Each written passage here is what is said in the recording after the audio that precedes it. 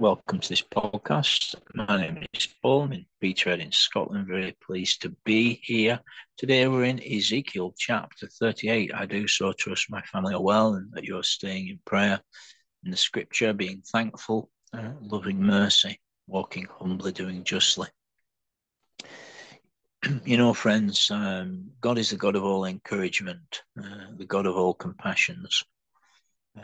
God is benevolent and gracious and loving and faithful. God always keeps his promises, you know. It's a great thing to memorize the scriptures. You know, we do know that all things work together for good to those that love God, to those that are called according to purpose. You know, God is faithful, who has called us into the fellowship of his Son, Jesus the Christ, our Lord. And faithful is he that calleth thee, who will also perform it. So it's a great thing, friends, to be in the scriptures, to be in the truth, and be vigilant. Because our adversary, the devil, goes around like a roaring lion, seeking whom is walking in the truth, thinking the truth, speaking the truth. Submit to God, resist the devil, and he will flee from thee. With humility and reverence of Adonai, Yahweh Elohim, is honor, life, riches. God is faithful into the fellowship of his Son, Jesus Christ our Lord. Very important, friends, to stay in the truth. Can someone engage in a little bit of sport, a little bit of fiction, and still be a Bible-believing Christian agreeable to God? Yes. The problem is the human condition is one of imbalance, distortion, distorted perspectives. It's very subtle how persons can go away from God and the truth and the light and get into idolatry. Vigilant, friend. The entrance.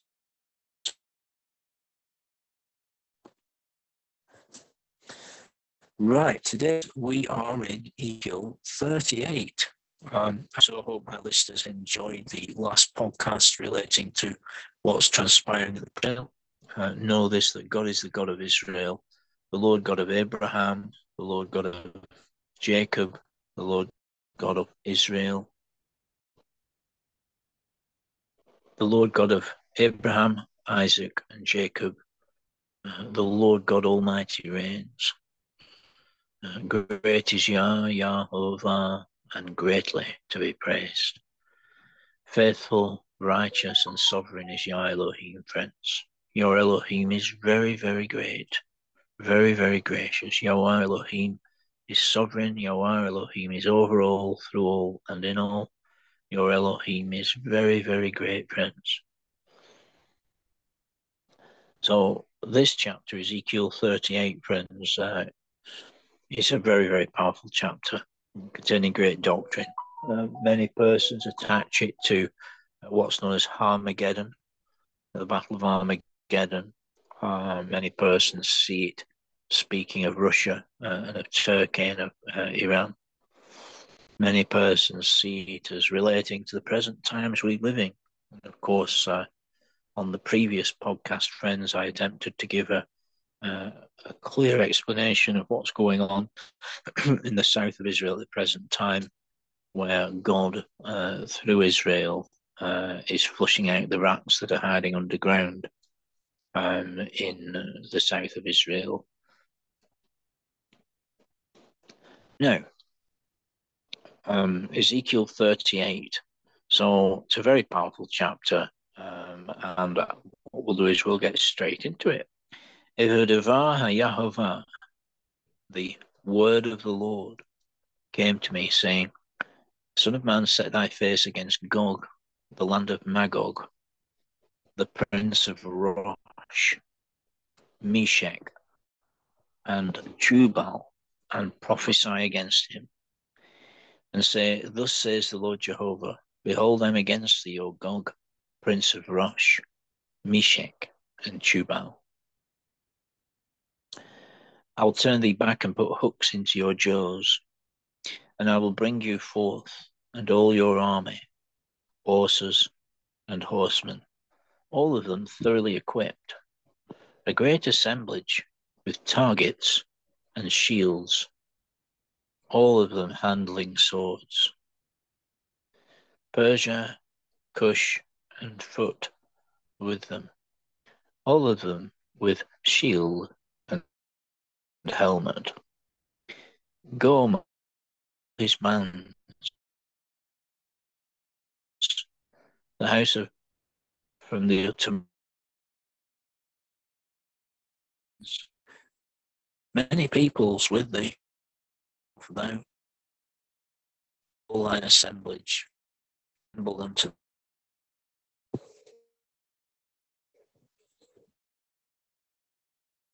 After many days to the land and gathered upon the mountains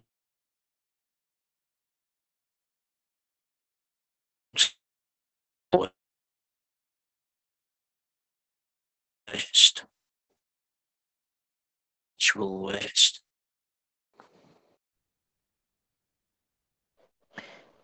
Yes, we seem to be having internet issues, friends. Be thou prepared, Ezekiel 38:7, and prepare for yourself, you, and all your assemblage that are assembled to you, and be thou a guard to them. After many days you shall be visited. At the end of years you shall come into the land brought back from the sword, and gathered out of many peoples, upon the mountains of Israel, which have been a perpetual waste. But it is brought forth out from the peoples, and they shall all of them be dwelling in safety. You shall ascend, and you shall come like a storm. You shall be like a cloud to cover the land, thou and all thy bands, and many peoples with thee. Thus saith Adonai Jehovah, the Lord Jehovah. It shall even come to pass in that day that things shall come into your mind, and you shall think an evil.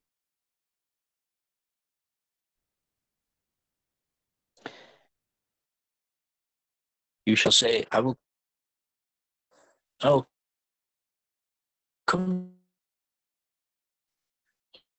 All of them dwells, and having spoil, and to turn thy hand against the waste place, and against a people gathered out of that dwell in the middle, and the with all you to thee, to spoil, to take up.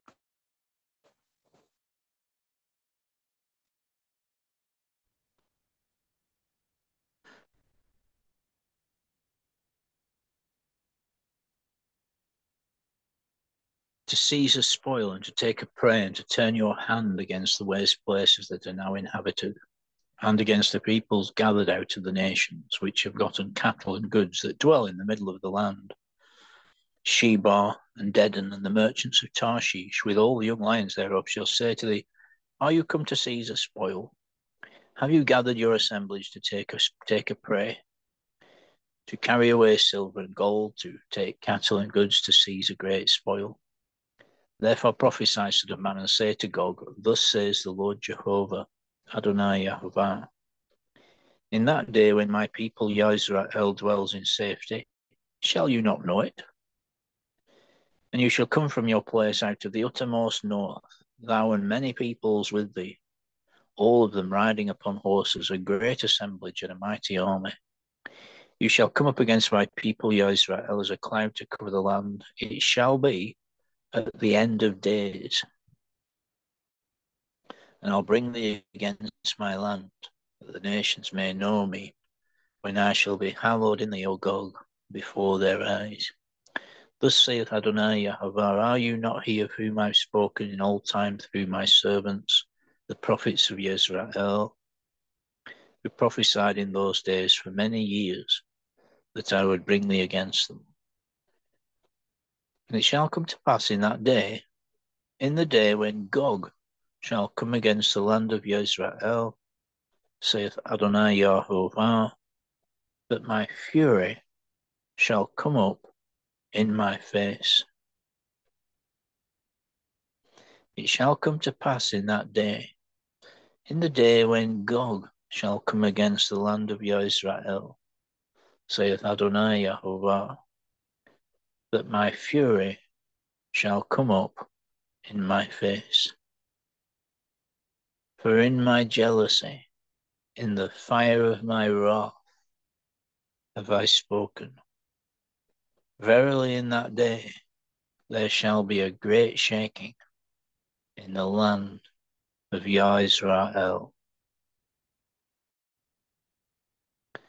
In my jealousy, in the fire of my wrath, have I spoken. Verily in that day there'll be a great shaking in the land of Israel, so that the fish of the sea, the fowl of the heavens, the beasts of the field, and all creeping things which creep upon the earth,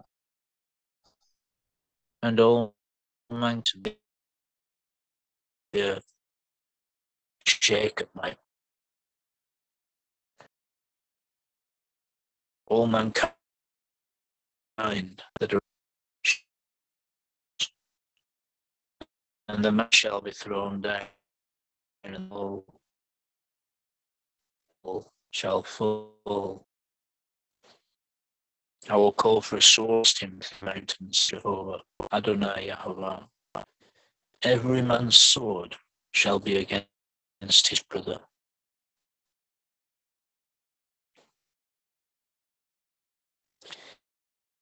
I will enter judgment with him and with blood.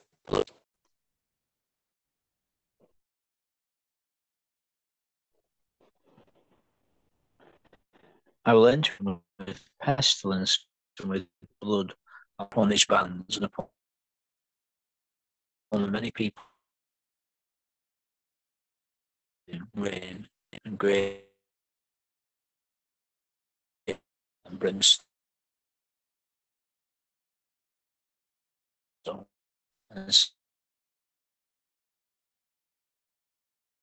sanctify my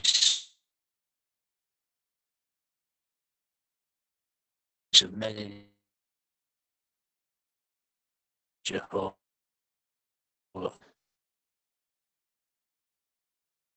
Sanctify my name. No. Yeah. Well, friends, are very sure. So Ezekiel. Yeah, so this portion of scripture is widely thought to be a prophecy of nations like Iran, Russia, and Turkey, and others attacking Israel at the Battle of Armageddon. That's what this chapter is widely thought to speak of. And you can see there the Prince of Rosh. Well, Rosh is an ancient word for Russia. Rosh, Meshech, and Tubal would be the regions of Russia. And as we know, there's many nations on the outskirts of Russia that made up the until recently the United, the Soviet Republic, the USSR. Thus says the Lord Jehovah, I'm against you, O Gog, Prince of Rosh, Meshech, and Tubal. So they are now mainly communist lands, but there is also a lot of Mohammedan lands. You might remember, friends, that a few days ago, a lot of wicked Muslims in a place called Dagestan, which is a region of Russia, hundreds of them stampeded into an airport because they knew an aeroplane from Israel was arriving. They surrounded the aeroplane on the runway, they burst onto the runway, and then they forced everyone on board to identify themselves and show their passports, who they were and where they were from. And there were some incidents of violence, but it's all being kept hush-hush. But that's a real event, a very wicked thing to think of. And there's been lots of other examples of Jewish hatred and attacks and things like this in the recent weeks. Well, it's all stirred up by the doomed devile, you see. The devile come down to the earth having great fury, and cast the bottomless anguish of every human for 1,000 years.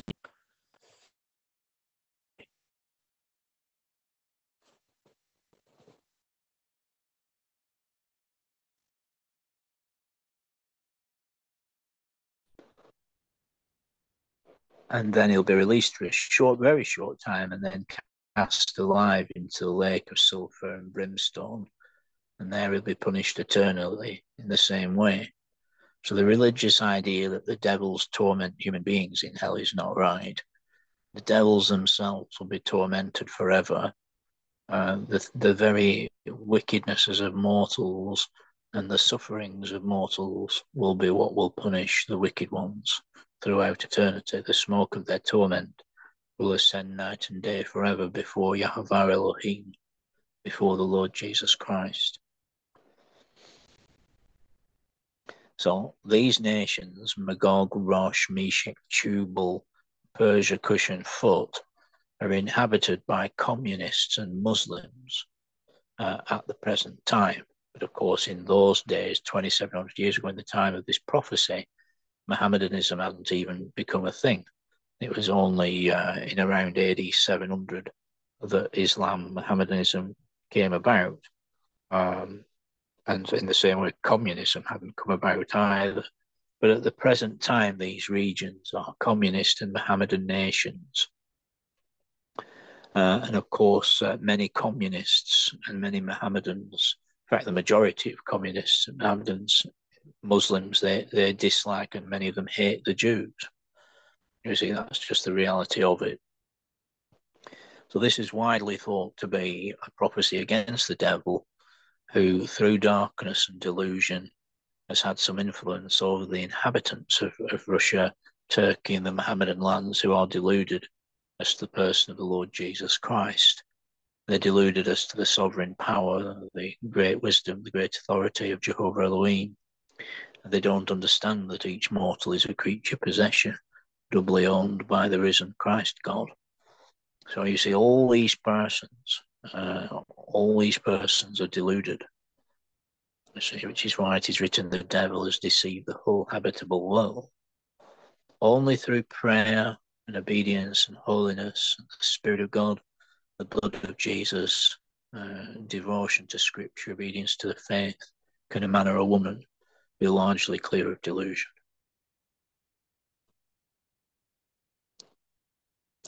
So what we're really looking at here is God addressing the doomed, deluded devil, and also the human beings that are deceived by him, which is every Mohammedan and most communists at the present time. So God says to them, I'll turn you back and put hooks into your jaws. And often in Scripture, you have this description of human beings as being, whenever you see a sea of souls, a sea of mankind, of God, each person able to human are all subject to God, subject, every king, every evil must, every confesses lordship. So it's the sovereignty of God, and so we see a very mighty equipped army coming from this amalgamation of nations. At the present time, of course, with the incidents in the south of Israel, we've seen an amalgamation of nations. Once again, friends, we've seen Russia, Iran, Syria, Turkey, Saudi Arabia, Egypt, Pakistan, and other Muslim and communist nations coming together against Israel.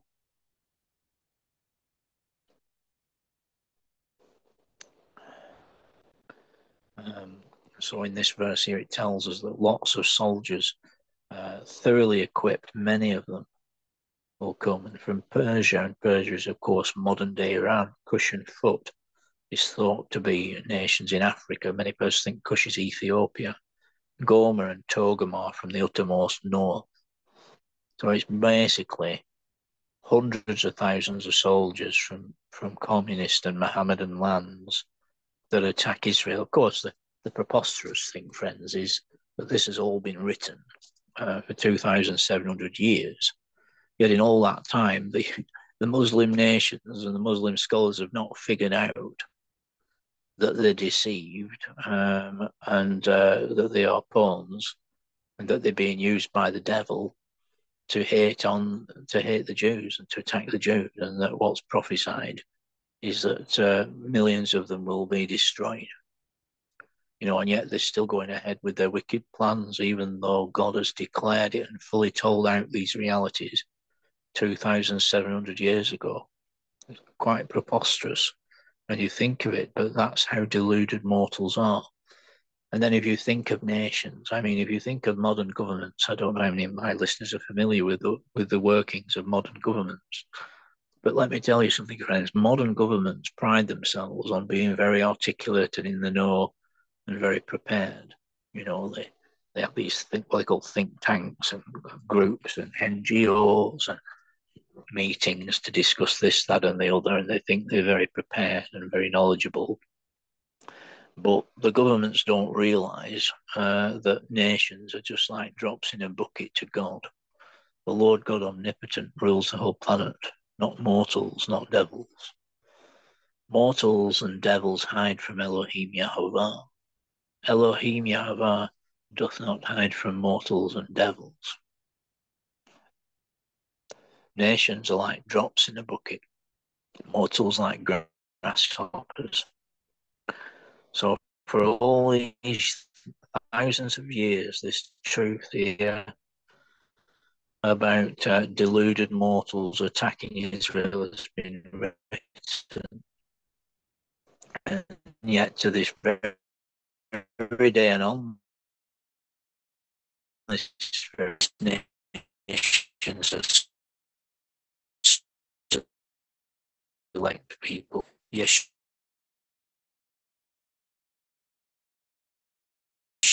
he's salvation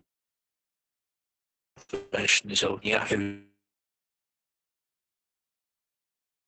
God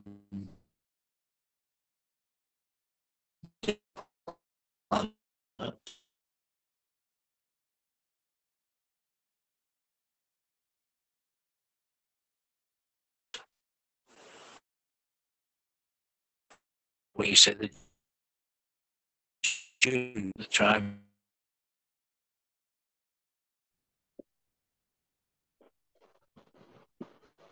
So the Yahudim, the Jews, yes. Yahoo is, of course, the name of your creator. So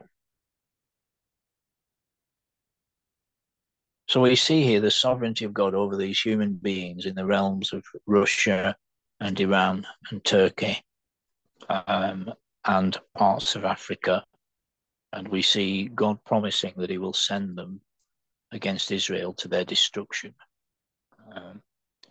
Now, we have a series of, I think it's 83 podcasts, I think, on the entire book of Jeremiah on this channel, friends. And chapters 46 through to 51, 6 chapters, are declarations of God's dealings and sovereign operations towards the enemies of Israel, Babylon, Egypt, and other nations round about. So you could go and read those and listen to those if you so wish, friends, Jeremiah 46 through 51. And so it tells you that the sovereign dealings of God, most of Jeremiah has to do with God's dealings with the Yahudim, the Jews. But those 6 chapters at the end of Jeremiah is God's dealings with the enemies of the Jews, you see. So these nations, they don't serve Elohim Yahweh. They don't honour the blood atonement. They don't honour the finished work of Christ Jesus. They don't have faith and trust in the resurrection. They're not Bible-believing Christians. As I say, they are Mohammedans and communists. Most communists are atheists. So what we see with an amalgamation of communists and Mohammedans, i.e. Russia and Iran, and China, incidentally, which is an atheist communist nation, we see that they don't believe or announce as a creator. In fact, on the contrary, they, communists don't acknowledge a creator. On the contrary, they deny there is a creator. The Mohammedans deny the Lord Jesus Christ, the Son of God. Well, if anyone doesn't have the Son, they don't have the Father either. You can't have the Father without the Son. If you went to a man's house and completely ignored his son, you wouldn't be in his house very long. Well, that's how it is on the planet. If you don't honour the Son, you don't honour the Father. If you don't honour the Father, you're lost. Now, God says, I'll turn you back, put hooks in your jaws.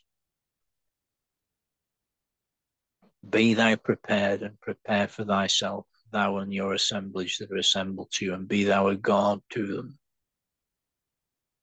Very, very interesting. Be thou prepared and prepare for thyself, thou. So that's personal preparation, and your circumstance and things around you. Reminds me of the word to Hezekiah, set your house in order, for you shall die and not live.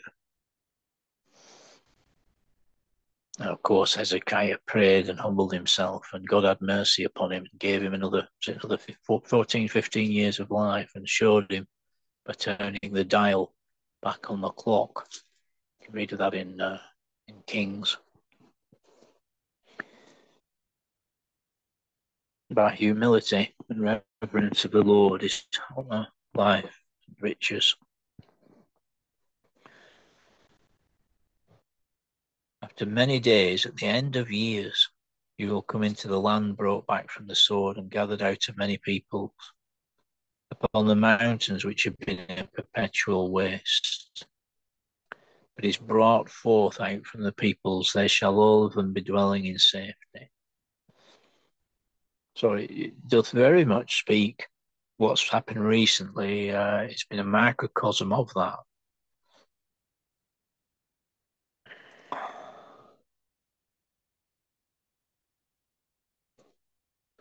On the 7th of October, when the wicked Muslim fanatics invaded and butchered 1,400 human beings in the south of Israel, is very much, and of course the word Hamas literally means violence. All those persons in the south of Israel were dwelling in safety. It says here, you shall ascend and will come like a storm, you'll be like a cloud to cover the land, many peoples with you. Thus says Adonai Yehovah, it will even come to pass in that day that things will come into your mind and you'll think an evil thought. I'll go to the land of unwalled villages, come to those that are in quiet, that dwell in safety, all of them dwelling without walls and having neither bars nor gates. To seize a spoil, take a prey, turn your hand against the waste places that are now inhabited, and against a people gathered out of the nations, which have gotten cattle and goods that dwell in the middle of the land. Prophesy, son of man, and say unto Gog, thus says the Lord Jehovah, in the day Israel dwell in safety.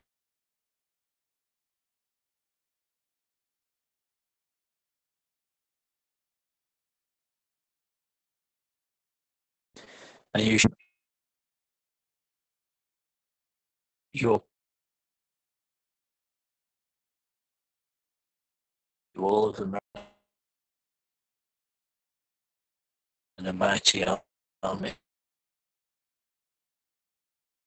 pillars across my land,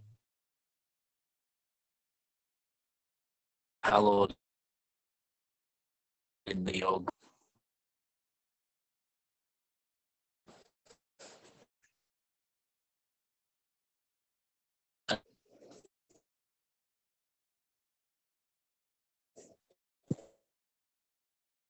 In the eyes of many, the spirit and the blood king.